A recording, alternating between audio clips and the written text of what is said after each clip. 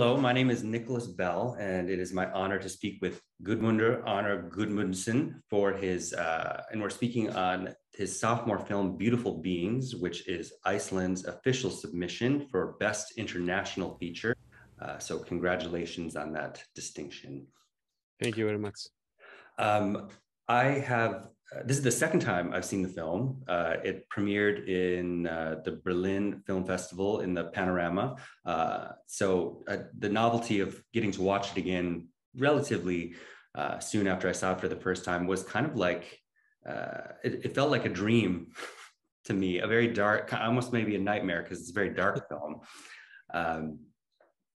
And there are a lot of dreamlike sequences in it, which I'm sure we'll touch on. But I want to commend you on being able to really authentically represent this separation between adolescents and adults, because I feel like a lot of films don't really do that. And I was wondering if you could first talk about your approach to doing that.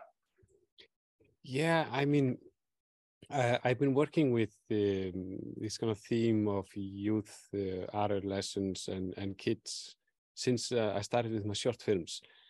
And there's something in those years that I really enjoy reconnecting to, but also I had quite turbulent teenage years myself.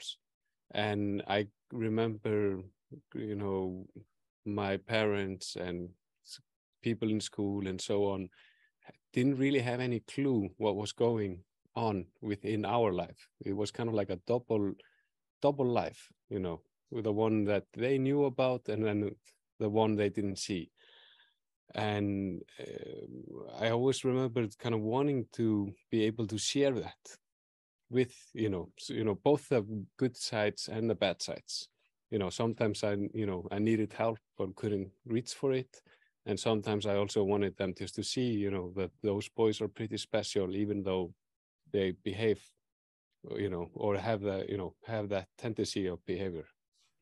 Yeah, a question that you asked kind of in your own director's statement about the film was also really resonant with me about can boys who seem like bad influence still be good friends? And I think your film obviously answers that, but it resonates with me in my own experiences as a teenager in a different part of the world. So I also read that you were having dreams. That's kind of the inspiration for this project. And I know you studied screenwriting. So if you can talk about how the project originated and how it kind of came together. Yeah, after my first feature, Heartstone, I really didn't want to repeat myself. So I thought, oh, now I have to do a film about grown-ups. And then I kept having this almost nightmarish dreams about a certain period in my teenage, years, where I was acting quite violent, and my friends as well. And I kept just having this, dreams about that period. And I kept pushing it away because I didn't want to go into that theme. But then one day I decided to sit down and start writing kind of a little bit kind of memories and moments and stuff like that. And then it just kind of opened like a flood. And I realized, hey, there's actually a great story here and very interesting characters that I have to continue and explore and write about. But the film is fiction still, I want people to know that. Yes, yeah, for sure. And it again, I think it is a lot darker than Heartstone, which I've also just rewatched as well. And again, there are, points of comparison because we're talking about coming of age at a certain point in youth, if you will. But it feels like a much different film. And you even using the same cinematographer, Sturla Brandth Grøvlen, who's very notable Norwegian cinematographer. I know that you have said you've had a very close collaboration with him. Can you talk about the visual approach and how that changed from Heartstone? Yeah, I mean, in Heartstone, that's shot in the countryside in a small town where the nature plays a major role. It's almost like a third character in every scene, the nature, and that's how it is living so close to the nature in Iceland. It influences your life a lot. Now it's in Reykjavik, the city, and the nature doesn't really play such a big role, and so we had to kind of discover our visuals, and kind of the poetry more within the housing and the rooms we are in, and the streets of Reykjavik. Beautiful Beings feels almost more claustrophobic to me, being in the city and so closely focused on these, especially the four young boys. Where I was kind of missing the escapism of nature of Heartstone, and how animals and nature factor into beings. And Beautiful Beings is there are really kind of terrible things happening to animals, but they're kind of off screen. Yeah. And I read you also where you were influenced by Iñárritu and The Sopranos, especially if you want to talk about the kind of the dream sequences, because Adi's mother is clairvoyant in the film, and how you work that, I thought, very well and subtly into the fabric of the film. Yeah, I mean, when I saw, for example, Beautiful by Iñárritu, I was deeply touched by how he approached the supernatural elements of the main character. He's clairvoyant in the film, and I thought it was the first time I've seen this done in a film where I really connected to it, because in Iceland, we have this, it's quite strong element in Iceland, people discussing their dreams, believing in them, and, even, the intuition, and all that. And mostly when it's portrayed in films, it becomes like it takes over the story, but there it was just like a side story in the film itself, and I wanted that for Beautiful Beings as well. I wanted that to be a side story, something that influences the main character, helps him discover that even though he loves his friends, he has to leave this path and kind of stand on his own. And I was kind of in that sense, and I saw Sopranos. I watched the whole TV series and I loved it. And I saw moments in Sopranos where he was having a dream about his friend. And I think the dreams are quite accurate, revealing something that he maybe knew subconsciously, or maybe not, but it's giving him, it's helping him. I think in the journey for the character of Adi in the film, I really like how it's kind of building on how teens learn to be empathetic, because he's really very kind of cruel and callous towards Bali at first, in how there's this toxic edge to their relationship that becomes very poignant and meaningful and helpful to both of them, which I really liked.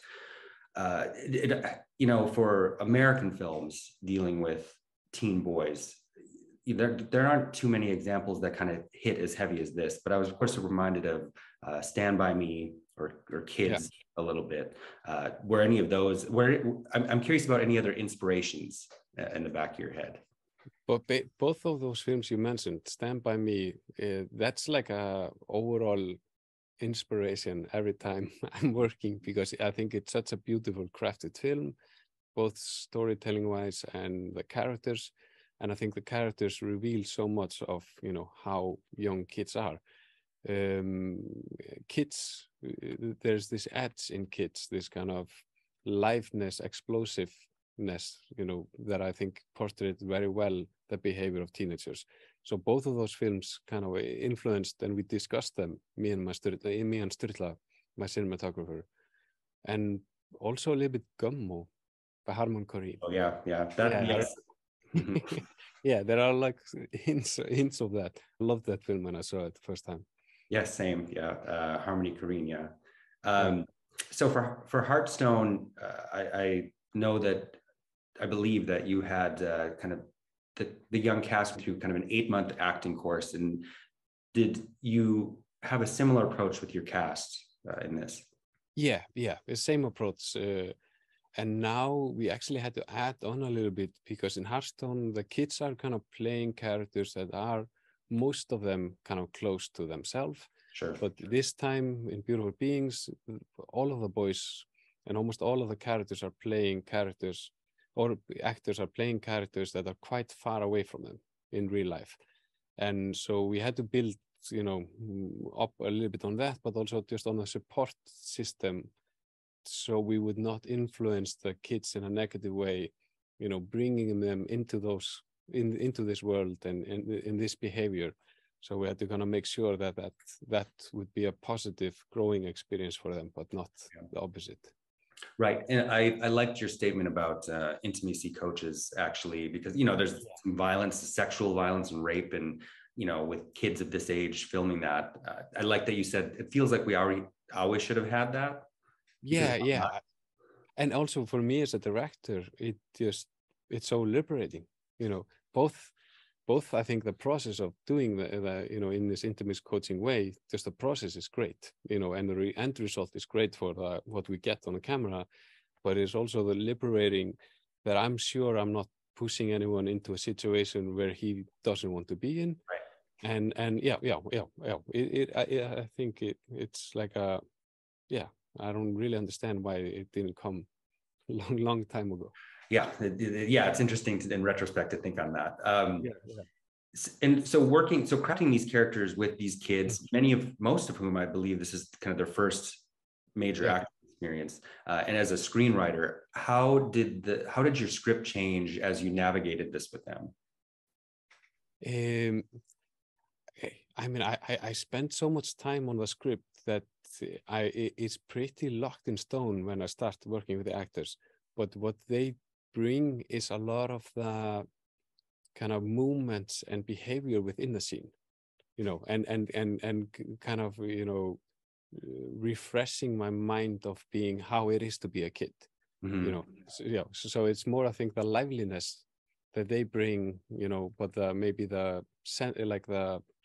like what they say in the scenes is the same. They kind of rephrase it maybe a bit to their own wording, but it's more the kind of the energy and liveliness that they bring that influences the script. So maybe a scene that I thought would be smaller becomes a bit bigger because of their input into it.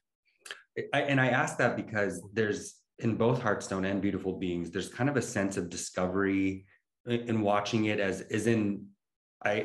it captures that feeling of how those moments feel, which doesn't feel rehearsed. No, and I think that's a lot to do with the process of how we shoot it with Sturla, because we give them the freedom to improvise their movements within the scene, and Sturla kind of follows them, you know, and it almost becomes like a dance between Sturla, the actors, and me. So we're kind of discovering the scene while we're shooting it. It has the same, you know, lines, you know, in and out point, but how we execute it, we're kind of all discovering it together. And I also, you know, there's a really interesting subtext, obviously, about, you know, masculinity and the performance of masculinity. But I really like how we have these young boys who, the return of the two father figures is really what kind of causes the third act climax, which I really liked. And that's where you have Ólafur Darri Ólafsson as Bali's stepfather, who's, I think, a lot of American audiences should probably readily recognize. But was that always part of the climax, is these two father figures coming in, and that's what's going to cause this tragedy? More with Ólafur, the father of Bali. Like he comes in, and he was always like the part of the kind of the climax. And for me, it's a little bit about like a foreshadowing, you know, the older boys in the story. This is what they will become in few years if they continue. Ólafur is the kind of the end result, you know, if they continue. About Addi's father, for me, that was always just a little kind of relief, like a little break, you know, little break in that film, because it's been quite intense. And it's like a little breathing room, and gives us a clear connection to Addi for a moment before we continue. Right. I think it's doing that. It's doing a lot at least, you know, I was thinking he's also so frustrated at the absence of his dad, and all of those feelings, which, you know, psychologically make sense for why he does what he does in protecting Bali. So yeah, all around, just a very impressive portrait of these kids. I read that for your next feature, you're going to try something lighter with the fairy tale. Yeah, I mean, I want to explore the supernatural element further. I don't know, either it's going to be something for the family, or it will, be a little darker. I'm not sure yet. Right. Yeah, like a darker in a different sense, not violence, but more supernatural elements. Well, a lot of original fairy tales are actually really dark. Quite dark, yeah. And I think you could even read Beautiful Beings, I think, is kind of a contemporary fairy tale. Those elements are all there metaphorically, which is interesting. But thanks for taking the time to speak with me, and congratulations on your film and the various awards it's picked up, and the distinction of being the submission is, quite important. Yeah, thank you very much. It was great talking to you. Thank you. Okay, goodbye. Hey, this is Eric from IONCINEMA.com. If you want to support us, subscribe below. For more reviews, interviews, film festival coverage from Sundance, Cannes, Toronto, you want to check out these guys on this side.